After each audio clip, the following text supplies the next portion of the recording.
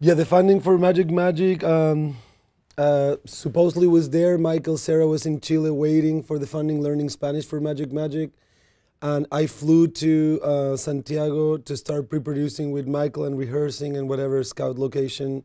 And then, yeah, we got the bad news that the money fell through. And then we had to come with another plan. Michael was kind of ready to go back to California, and I offered him to be part of this sort of more improvised road trip movie, Crystal Ferry.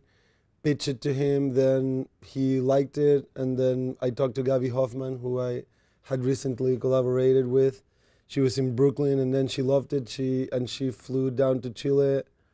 Yeah, my friends, producers, Pablo and Juan Larraín, that have a production house called Fabula in Chile, liked the idea. They liked the figure. It didn't seem that it was going to be so hard to recoup the money. It wasn't that much money either. And yeah, that's how we put it together. We put it together really quickly. Like within 2 weeks, we sort of knew what we were going to do. And then it was going to be a very short production period too, like only 2 weeks or less.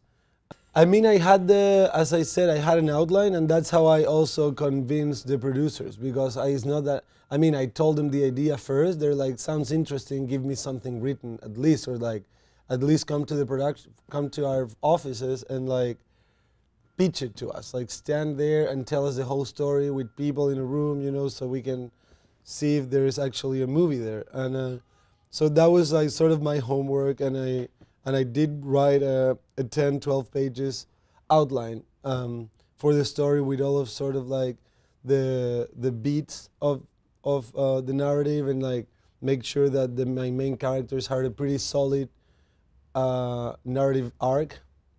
And then that I read in front of like, yeah, whatever, like I don't remember, like 10 people in the table, and I was making stuff up as I read.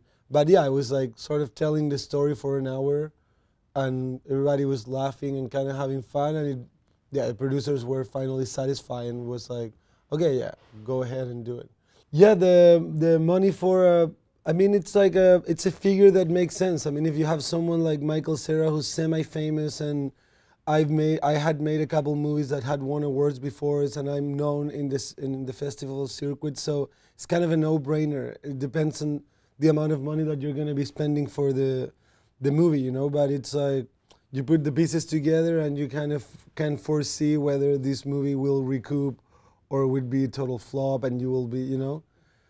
So yeah, having Michael and the story was fun, and kind of like a feel-good movie, and kind of like all the pieces were there for them to feel sure that they were not going to lose their money, their investment, you know. Maybe not recoup the money within a year or like immediately after the release, but definitely recoup the money eventually, which is what they care about in independent, I guess, financing.